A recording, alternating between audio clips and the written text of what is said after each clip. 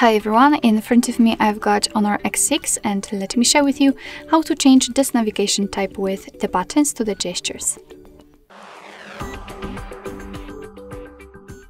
So first of all we have to enter the settings and then let's scroll down in order to find System and Updates.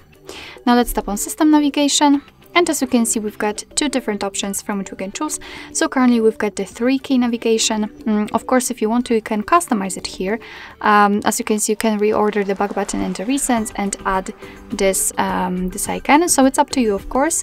It will be useful if you will decide that you want to leave the 3-key navigation turned on. If you want to set the gestures, you have to tap on this option.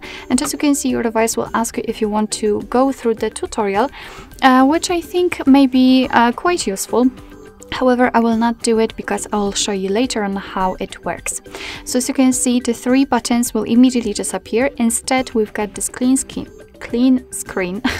We can tap on the settings and we can customize it here. We can show the navigation bar. So here we will have the line, which will be responsible for particular gestures. However, I prefer to have it turned off. You can also manage the Google Assistant if you want to use it just by swiping up from the bottom corner, and you can try out the gestures. I will not do anything here. I just want to show you how to use the gestures. You've got the animation here so you can follow. If you want to get back to the previous page, all you have to do is to swipe your finger from the side to the center of your device, and it doesn't really matter from which side, it works the same. If you can see this arrow, just release the finger. If you'd like to go back directly to the home page, then all you have to do is to swipe your finger from the bottom to the center and do it quite fast. It should be a short motion.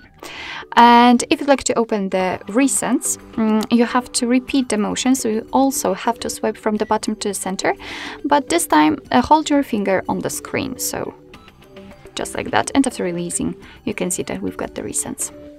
Alright, so basically that's all. This is how to set the gestures in your Honor X6. Thank you so much for watching. I hope that this video was helpful, and if it was, please hit the subscribe button and leave the thumbs up.